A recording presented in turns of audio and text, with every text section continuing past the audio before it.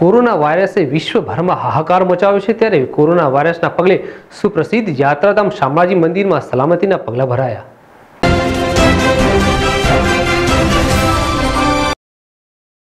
સમગ્ર રાજ્યમાં કોરોના વાયરસને લઈને સલામતીના પગલાં લેવાઈ રહ્યા છે, ત્યારે અરવલ્લી જિલ્લાના સુપ્રસિદ્ધ યાત્રાધામ શામળાજી ખાતે પણ મંદિર ટ્રસ્ટ દ્વારા કોરોના વાયરસને લઈને સતર્કતા રખાઈ રહી છે।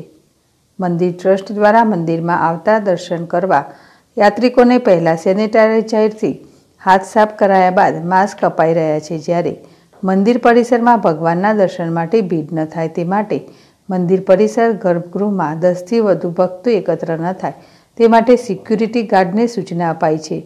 આ ઉપરાંત મંદિર પ્રવેશવાના મુખ્ય દરવાજા પગથિયાથી નિજ મંદિર સુધી લગાવેલી રેલિંગને પણ સેનિટાઈઝરથી સાફ કરાઈ રહી છે।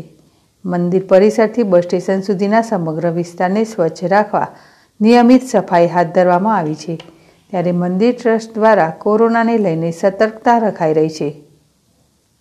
દેવાંગ ચૌધરી, ZSTV, અરવલ્લી।